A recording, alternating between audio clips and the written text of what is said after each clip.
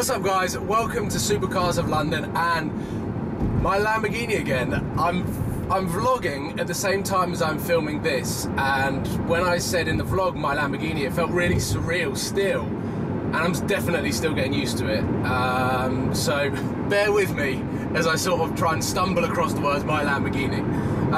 But today I want to, well, drive this car again, because over the weekend, if you saw by my social media, I was with the Audi and didn't spend that much time with this car and didn't drive it at all.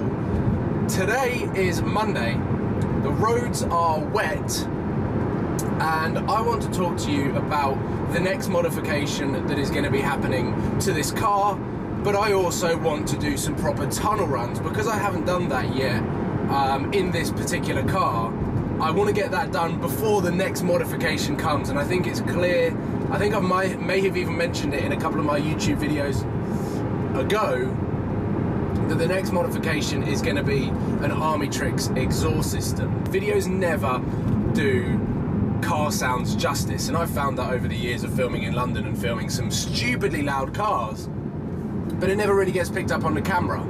So this tunnel sounds video today probably isn't going to sound exactly how I can hear it in the car, but what I want to do is try and create a comparison between the stock of this car, the stock exhaust system of this car, and then once I put the exhaust system onto this particular car, because I'm hoping that it will become a lot louder than what my R8 was. And what I'm in the process of planning on doing is getting an Army-Trix Audi R8 down on the day that the Army-Trix system gets fitted to this car, and doing a sound comparison and decibel rev war, which I think is going to make a really cool video, but hopefully as well is going to show the difference in sound and decibels between a catback R8 system and a full-blown Army-Trix exhaust system for the Lamborghini, which I always wanted. I always wanted a very, very loud Lamborghini, and to now be able to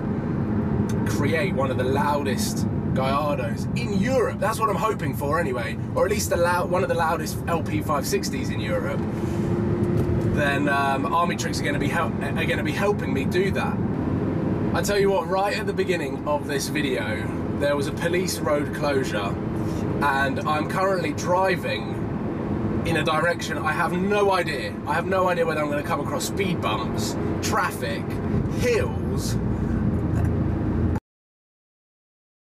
I am so excited knowing what happened and the sound difference that I got between the stock R8 and the Army-Trix R8. Now with this, the stock versus the full exhaust system, I'm so excited. And I think SB are excited as well, because it's a two-day job.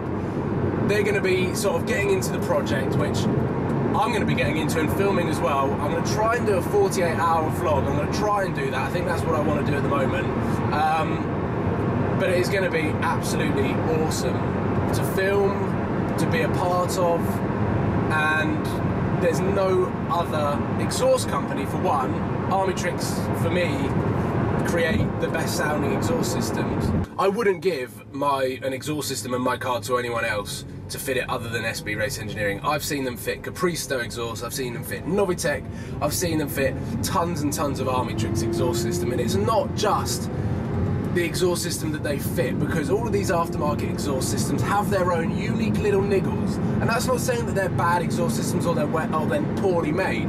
It's just that every single exhaust system is manufactured slightly differently, but SB always try and engineer it to make sure that it is working the best for that specific car. Just quickly, before we go into a tunnel, all of these roads have been rained on in the last hour or so. The clouds are still quite grey. This is also the first time that I've driven the car with any dampness on the road. So when I put it in sport, I'm going to have to be very aware that the traction control is taken away, is reduced.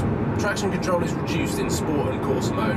So I'm going to have to be careful when I go through this tunnel. But that might mean that we get some awesome revs and well, not slides, I don't want to say slides, but some awesome sounds. So here we go. We're cruising down the slip road. I'm going to enable sport mode now. can hear the valves open already.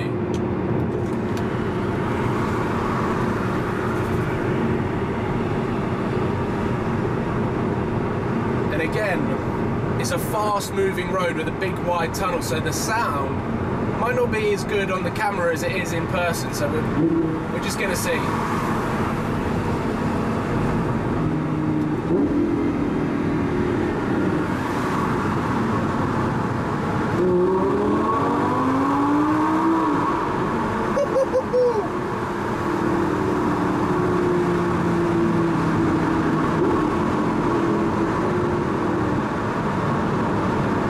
Let's go.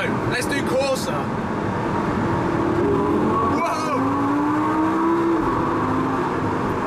Woohoo! Corsa is brutal. Woohoo! Madness. And then you come out. I need to take it out of Corsa. It's certainly a brutal gear change in Corsa mode, and the only way that I can really sort of, I don't know, it feels like someone's pushing you forward and then dragging you right back and putting you back in the seat. It's the best way to describe it, unless you've been out in one of these cars and you've felt Corsa mode. Brutal. And I was kind of expecting the car to twitch a little bit, but it didn't, so that obviously means that the tyres are warm and good enough to handle this much power down on damp tarmacs. This car is like exceeding all of my expectations. Because I'm probably a bit blasé to these cars in central London, you see quite a lot of LP560s, although you see a lot more Ferraris. I don't know, there was a part of me that was like, oh, is a Gallardo as good as you see in videos and stuff? I've seen so many, and I've been in a few as well. I didn't get used to it. I don't know, there was a weird feeling where I kind of talked myself into getting the Gallardo as opposed to the Murcielago, and now since seeing the Hurricane being launched, and what an awesome car that is, and also the Aventador, you're like, oh my god, like, the Gallardo, what is it, like, where does it fit, where does it, like, I don't really know how to describe it, and I'm definitely not doing a very good job of doing that. But just getting to know this car, just the short space that I've been able to drive it, and I haven't really been able to drive it that much, it is amazing. It is amazing. I cannot wait to do a review on this car, and I'm going to be doing a review very soon on this car, because I need to kind of relay all of the feelings and the emotions that I get when I drive this car in all of the different modes, because every single different mode has got a personality behind it, and that's a huge thing that I didn't really understand about these Italian cars having passion and charisma and a personality in itself, until I'm driving one and I own one, and then you really get a sort of a feel for this car's kind of got a mind of its own. It does kind of what it wants, and you feel like you're in the hands of this exotic beast, which it is a beast. I'm going to put the window back down.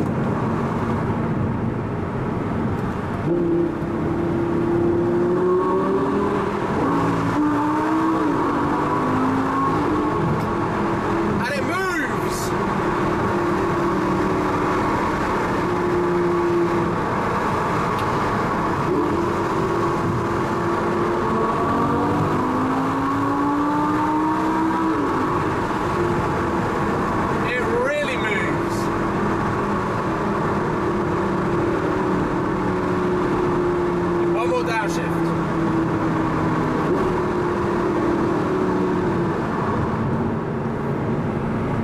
Started to rain.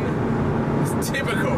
There's the first proper tunnel blast in the Lamborghini Gallardo LP560 Bicolore edition, and I have to say that my blood is pumping. It's the speed. It's the speed that you're just sort of watching go from 30 miles an hour to 50 so quickly, to 60 to 70.